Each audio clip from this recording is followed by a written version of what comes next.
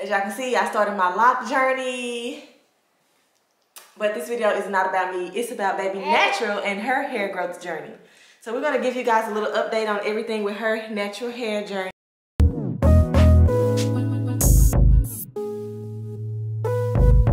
Brown sugar baby. Brown sugar baby. Brown sugar baby.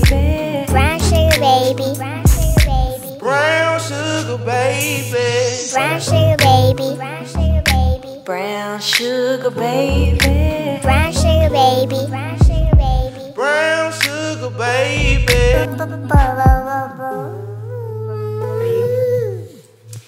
What's up, guys? Welcome back to our channel. Today we have Baby Natural here. Mama, can you say hi to the camera? Can you say hi? Say hi.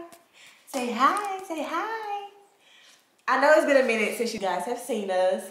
As y'all can see, I started my lock journey. But this video is not about me. It's about Baby Natural and her hair growth journey. So we're going to give you guys a little update on everything with her natural hair journey and where we are. She is 9 months old. Can I see Mama? Okay. You want to hold this one, Luke? Okay. Well, she is 9 months old, and we're going to just show you guys. I'm going to kind of go back and forth between just old photos and videos. I've been keeping up with her hair journey, so I'm going to go back and forth between some things and just show you guys what we used and what we did to get her hair at this length and to be healthy as it is. I consider it as pretty healthy, and yeah. She was my baby girl that came out with the least amount of hair. So Naomi was the one that had the most amount, and then Nixia, they all pretty much had hair, the most hair, like more hair in different areas. Like Naomi had a lot of hair at the back when she was born. Well, she had a lot of hair at the back and the front. Nixia had a lot of hair at the front, and this baby, she had a pretty good amount of hair at the back, mostly. You know, it's inevitable for it to come out. It's gonna fall out. They lay on it and friction pulls it out. And yeah, so I feel like for her journey, she has definitely not lost any hair, especially at the back where she rubs it out. And yeah, so I'm gonna be going back and forth between different videos. I've been recording her hair growth journey because I get so many questions about how do you keep their hair so healthy and blah blah blah. So I said I'm going to record this baby's journey. This is going to lead from day one. Since she was born, I'm going to tell you all the things I've done from the day that she was born all the way up until now. And so yeah, so I'm going to style her hair and we'll be going back and forth between things. So yeah. Okay, we got to do Nation Gang though. Hold on. Nation Gang, yeah. Say it, Mama. Say Nation Gang, yeah. Nation Gang, yeah. Nation Gang, yeah. Okay, so let's get started. Let's get right into it, you know. So for the style that I'm doing today, we're going to be using some of our own products, which is the hair growth oil. I always use this on her hair now that she's up in age. We're going to be using the hair growth oil. We're going to be using the edge control, our organic brown sugar edge control. And yeah, we're going to do a little style. So, you want to hold it, Mama? Okay. She's probably going to get kind of hungry between these videos, so I'll give her some snacks. We're going to have some little clips. I don't know what style I'm going to do, honestly, but we'll figure it out as we go. Okay, so here's a video of when she was born. This is at the hospital, fresh out the womb, maybe a day old.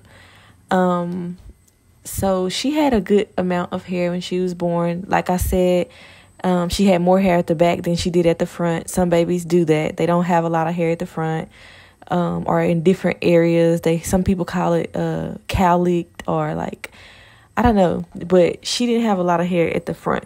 And also had a spot. I will add a clip here, a photo. She had a spot from when she was in my womb, and her heart rate started to drop while I was in labor. So they had to do a vaginal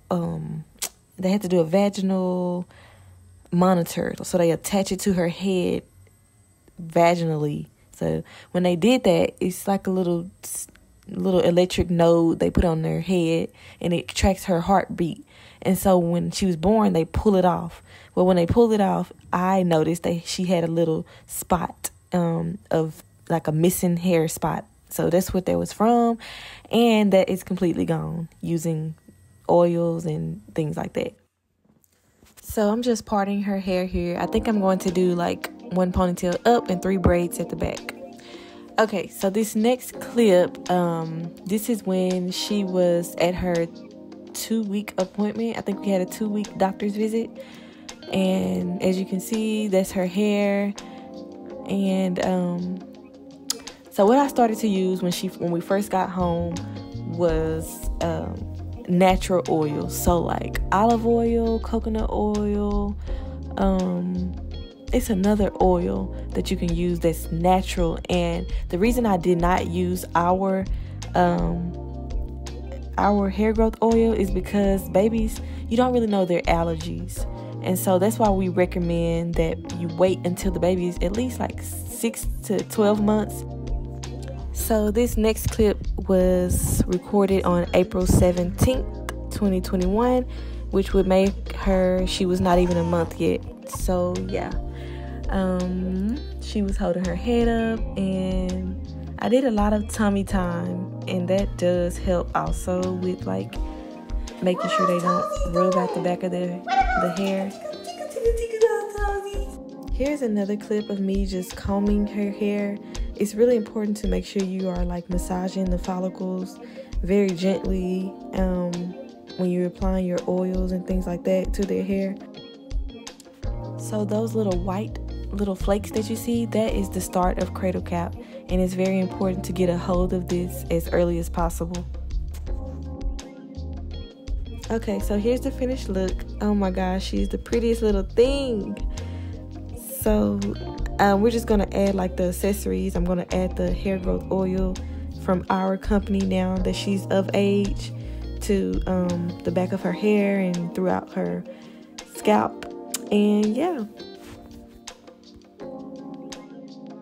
So here's a video of her at about 3 months, and she has on a silk bonnet, which is from NourishLLC.com. And this is something that I highly recommend because even when I did lay her on her back, which some babies do love, I always kept a silk satin scarf or bonnet on her head to help with friction. So I'm adding the hair growth oil from NourishLLC.com. And like I said earlier, this is recommended for ages 6 to 12 months and up.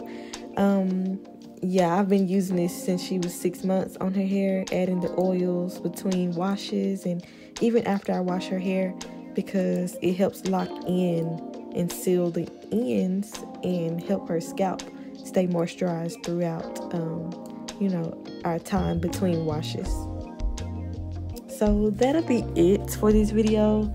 The main things that I kind of went over was using oils when the baby is first born. And then also I started washing her hair after she was at home at least once a week. So once a week I washed hair and I add the oils. Then as she got older, I started to use our oils on her hair, and also the protective bonnet. That is very important.